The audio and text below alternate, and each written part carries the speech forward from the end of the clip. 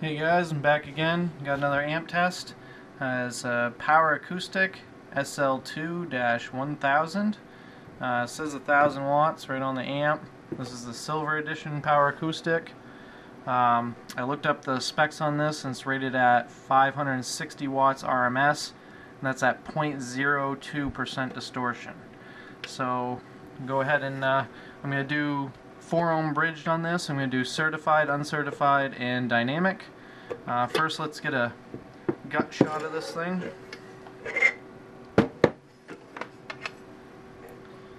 Not a whole lot going on in here. I'm not real confident this thing's going to do 560 watts. They could have made this amp about half the size it is, or smaller. A lot of empty space. Looks like single-sided circuit board. Pretty basic. A lot of jumpers going on instead of spending the time and money on a board with a double-sided circuit board.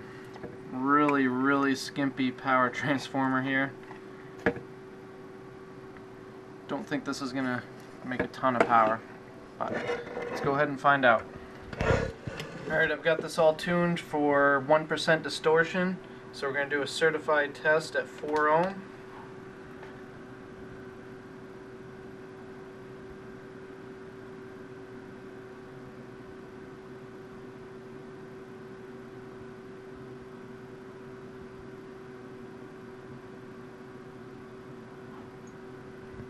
$278 watts. Alright, so I don't know where they got 560 watts at 0.02% distortion, because this was up to 1% distortion. And that was at 13.04 volts. So it had plenty of voltage. I guess maybe they rated this at 14.4, but I still see no way this made 560 watts even at 14.4. So let me go ahead and retune the amp. I'm going to do a 10 dB overlap so we can do some certified and uncertified and dynamic runs. Alright, so here's uncertified 4 ohm bridged.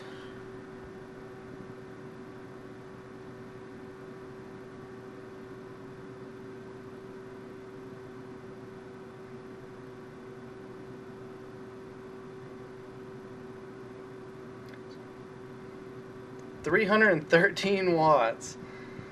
Alright, so that's up to clipping. And that was at 12.89 volts, so just below 13 volts. That's horrible. Absolutely horrible. Alright, let's go ahead and try a dynamic run. Let me reset my meter here so we can get a accurate low voltage reading. So 13.69 volts. Let me let it build up here a little bit more. Get it close to the 14 volt range.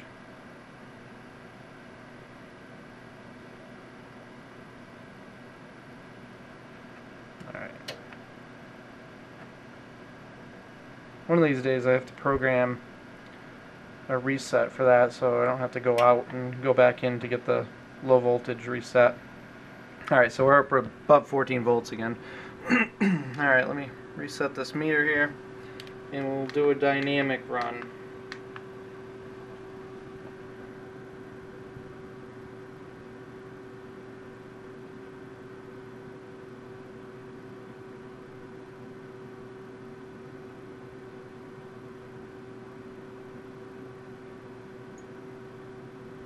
So that is it.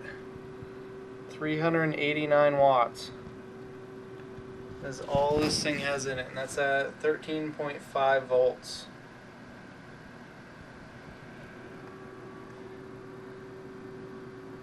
Definitely not the 560 watts at 0.02% distortion that this amplifier claims.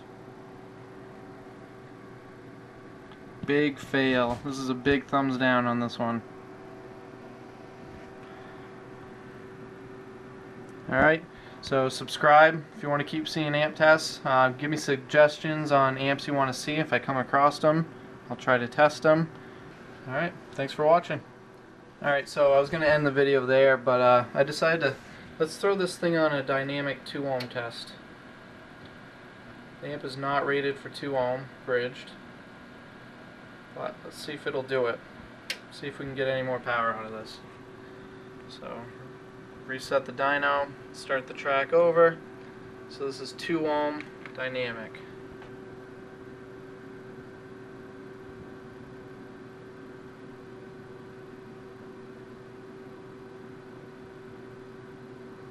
Looks like 425. Don't see it putting out any more because the voltage is just going to keep dropping. So 425 at 13.08 volts. So we're still over 12 volts. And that is it. That's at 2 ohm. This amp is not stable at 2 ohm bridged. So that's pretty sad.